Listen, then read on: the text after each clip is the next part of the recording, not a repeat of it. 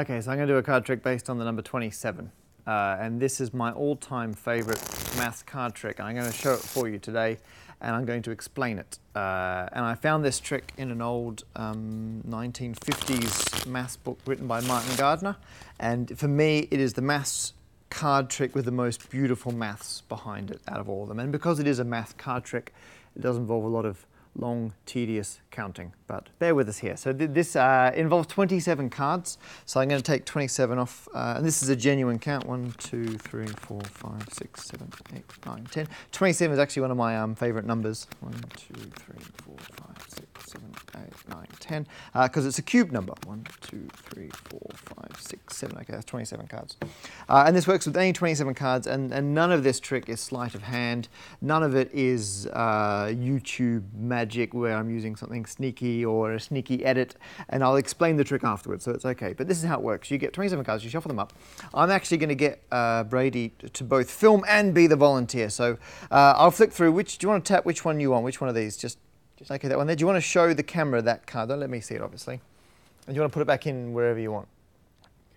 Okay, now all you need to do is just remember what that card was, and believe me, people in the comments will mention afterwards if you don't. Brady, what's your favourite number from 1 to 27, if you had to pick a number? 10. 10. Any particular reason why 10? I just like how it looks. You like? Okay. Are you looking for your card, by the way?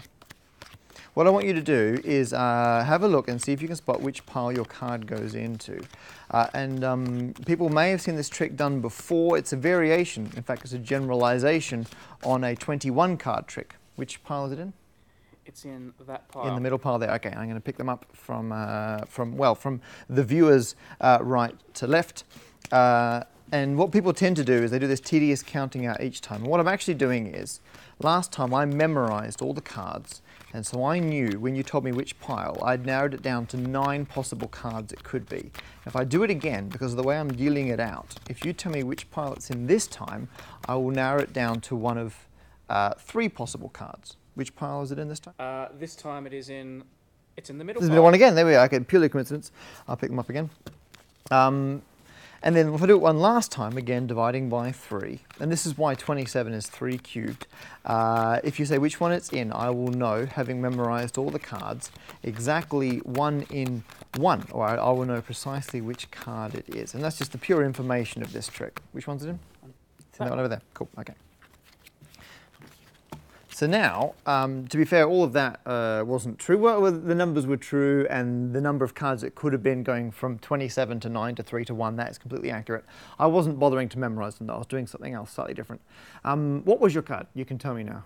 It was the King of Hearts. King of Hearts, for instance. What was your favourite number? 10. Okay, watch this. Here we go. Ready? 1, 2, 3, 4, 5, 6, 7, 8, 9, 10. King of Hearts. So this trick, you can put the card, even though you don't know what it is, as long as they tell you which pile it's in, you can put it anywhere in that deck. So if you say any number, after 3 lots of dealing it out, I can put the card into that position. And that is my all-time favourite maths-based card trick. Do you want to know how it works? Yes, please. This is brilliant. Okay, so can I have some of your famous brown paper? There we go. All right, okay, excellent. Now, let's look at why this trick works. Now, okay, you're going to have to bear with me here. I'm going to set up a slightly unusual way to look at the cards, because when you get the 27 cards, the very last step, if we go from the end of the trick, I pick them up into, there were 3 piles of 9 cards, let's say. From now on, I'm going to call the top one the 0th pile, and then the first pile and the second pile. And there's a reason for that in a moment, but just bear with me while I set up some notation. So when the cards go back together, there are 9 cards in the top pile. 1, 2, 3, 4, 5, 6, 7, 8, 9. So that was what I called the 0th pile on top. Then there was 1, 2, 3, 4, 5, 6, 7, 8, 9 in the first pile. And the bottom one, 1, 2, 3, 4, 5, 6, 7, 8, 9. That was the second pile. And as it turns out, your one was the King of Hearts. That ended up being the 10th card down. That was, because you said at the very beginning, you said your favourite number is 10, and your King of Hearts ended up there. And so now, when you think about it, these top 3 from the final piles, because this is the very last top, middle and bottom pile, that top one came from the previous top piles. That was the previous 0th pile, that was the previous middle pile, that was the previous bottom pile, that was the previous top, middle, bottom, top, middle, bottom. And so actually, if you watch it, you can see how that happens, because I've picked them up from the second time. I've got the top, the middle, and the bottom packets, each of 9 cards. I put them together. I deal out the next 3 piles, and the first 3 come from that top pack of 9, and then the next 3 come from that top pack of 9, and then the next 3 from the same top pack of 9. So that's why over here, the top 3 come from the previous top 0th pile. The next 3 of each one come from the middle pile. So that's the first 3 off the middle, next 3 off the middle, next 3 off the middle, and I've got 9 left. That was the previous bottom pile, and that's why now I get 3 from the bottom, 3 from the bottom, 3 from the bottom. So they end up going down like that. And then actually within those, and if you get some cards and you start playing around with this, within the final ordering, it turns out from the very, very first time you put them together, this is the top, the middle, the bottom, the top, the middle, the bottom, the top, the middle, the bottom, the top. And then don't lose too much sleep over exactly why this happens. If you get a pack of cards and deal it, you'll start to see why. And what you end up here is this is the ordering from the first time we dealt the cards out. That's the ordering from the second time we dealt the cards out. And that's the ordering from the third time we dealt the cards out. And to get it here at 10th, I can see that. To get this position here, it's the 0th 0 first, or top, top, middle. And so when each time Brady pointed to where his card was, the first time I put that pile back on top, the second time I put that pile back on top, the third time I put that pile in the middle.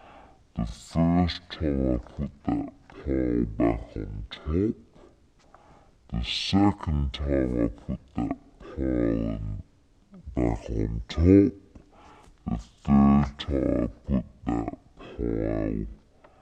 the middle. In fact, Brady, do you want to pick a different number? So say I told you my favourite number was 13, what would you have done? Okay, so 13, I need to put 12 cards on top of that, and 12 is 1, 9, 1, 3, and no units, so I'm going to put that on the top, the middle, the middle. 13 is 9, 10, 11, 12, 13. Yeah, see, 0, top, middle, middle. But the way I work it out is I'm actually working it out in base 3, because this whole trick uses base 3 ternary numbers, which I think are absolutely amazing. And the first time you put the piles back together, you're doing the units column of your base 3 number. The next time you put them back together, you're doing the 3's column. And then the last time, you're doing the 9's column. And so when you give me your number, I work out that number in base 3, and then that tells me how to put the piles back together. Okay, so now we're going to redo the very first trick I did in effective, almost slow motion, in annotated mode, if you will. And so you had a look at one card, and then I started dealing these, and then I talked to you about your favorite number, and you said 10. You're looking for the King of Hearts, and I'm thinking, how am I going to get that King of Hearts? Well, I don't know what card it is. How am I going to get whatever the card is to the 10th position? And 10, 9 goes into that once, and so I want to get 9 cards on top. So I actually have to put it in the top, and then the middle. So has the King of Hearts gone past? Yep. Where was it? It was there. Okay, so now I know it has to go top, top, middle. So when I pick them up from left to right, these two I don't care about. That can be bottom, that can be middle. The King of Hearts is in this one, so it has to go on top, which means it's going to be one of the first 9 to get dealt out. And so it's going to be either the top card in the next piles, or the second card in the next piles, which it happens to be, or the third card. And then the rest we actually don't care about, because those other 2 piles, I know it wasn't in those. These are just padding to get it into the correct position. So now, which one was it in? Middle one. Okay, so again, it's top, top, middle, so it has to go top again. And if you watch, when I pick them up, I still pick them up in the same order, but I put them together in a different order. So that goes on top, and then I get this last one, and I'll just shove it underneath. So now I know it's on top. In fact, I know it's in the top 3 of the top pile. So when I go down this time, it has to be the top card. There it is. And then the rest go on top. And then the last time it has to go in the middle. And so you can kind of see what's going to happen now, because if it goes in the middle, it's going to get 9 cards put on top of it. It's going to be the top card in the middle pile. It's going to be the 10th card. So it was in this one? Yep. Oh, how about that? Pick that one up first, pick that one up and put it underneath, so it's the middle one. Put that one underneath, like that, and so now it has to be the 10th card. 1, 2, 3, 4, 5, 6, 7, 8, 9, boom. So in fact, one way you can think about it is I like drawing a time versus card height diagram. And so the first time you do it, this is the first time you deal out, you've got the bottom pack, you've got the middle pack, and you've got the top pack when you put them back together. And the reason I use 0, 1, and 2 is that's your units column in ternary. The second time, you've got the bottom pack, you've got the middle pack, you've got the top pack, and again, that's 0, 1, and 2, and that's the second time you deal. And then the third time you deal, again, you've got the bottom, the middle pack, and the top pack, 0, 1, and 2. So they're the three packs when you put them back together. And in fact, this is your units column, or that's your ones column, that there's your threes column, and that there's your nines column. So any numbers, if you want to put, let's say, 15 on top, to get 15, you're going to need 2 threes, 1 9, and no units. So it's going to go top, bottom, middle to put 15 cards on top, and it'll end up being the 16th card. If someone at home wants to do this trick, do they have to be pretty good at maths?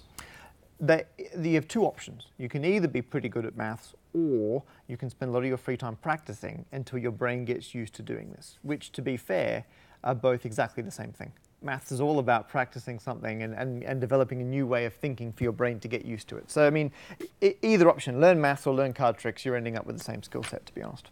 You said at the start this was your favourite trick to some extent. It is. What is it that, there are lots of tricks, what is it about that one that resonates with you? What I like, on one hand, it takes a trick that lots of people know, the 21 card trick, where you put it back in the middle each time and then it ends up being the middle card. And so people kind of know that, but they don't know why it works. Whereas this one, you know why it works, and then you can do so much more with it. And there's a huge difference in maths, indeed in anything, between just memorizing the steps so you know how to do it versus knowing why those steps get you where you want to be. And so this utilizes the advantage of knowing why the steps are doing something, and then you can tweak it as you go. So instead of always putting it in the middle, you can put it anywhere you want because you understand how it works. Because you're putting 3 piles back together 3 times, there are 27 possible arrangements of putting it back across the trick, which correspond to all 27 possible positions. In fact, you can do this trick with a lot more cards. If you really want to, you can do it with as many, it's the number of piles to the power of how many times you deal the cards out. If you get 10 billion cards, which is a lot of cards, and you deal them out into 10 piles 10 times, you can put any of those 10 billion cards into any position just through 10 deals. Although admittedly you are dealing a million cards into each pile, so it does take a very long time. In fact, in Martin Gardner's book, Magic, Maths and Mystery, he describes that if you want to do the 10 million card version, 10 billion card version, his recommendation is to be very, very careful as you're doing the 10 piles of 10 each time, because if you make a mistake, very few audiences will sit through that trick for a second time.